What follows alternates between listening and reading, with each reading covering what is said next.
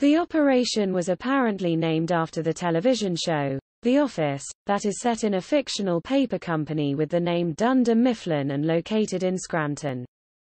In a press release Monday, United States Marshal Martin J. Payne announced the results of the operation.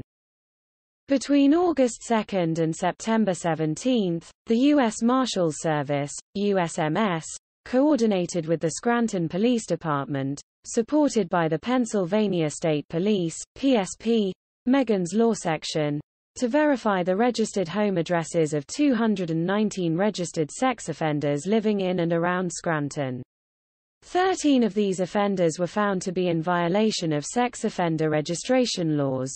9 were arrested and 4 are sought for the 8 of those arrested were men and 1 was a woman.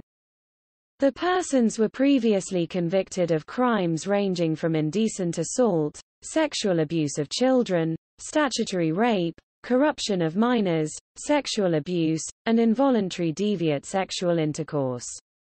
Payne said, "The Adam Walsh Child Protection and Safety Act of 2006 designated the USMS as the federal agency responsible for helping local and state authorities locate and arrest convicted sex offenders who fail to comply with their Megan's Law requirements.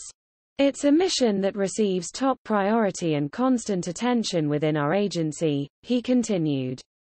Scranton Chief of Police Leonard A. Namiotka added, "This joint operation was successful in ensuring those required to register remain compliant and those who are in violation are brought before the court to answer for their non-compliance. The cooperation between the Scranton Police Department and our law enforcement partners is paramount in making our community safe for all citizens," he noted.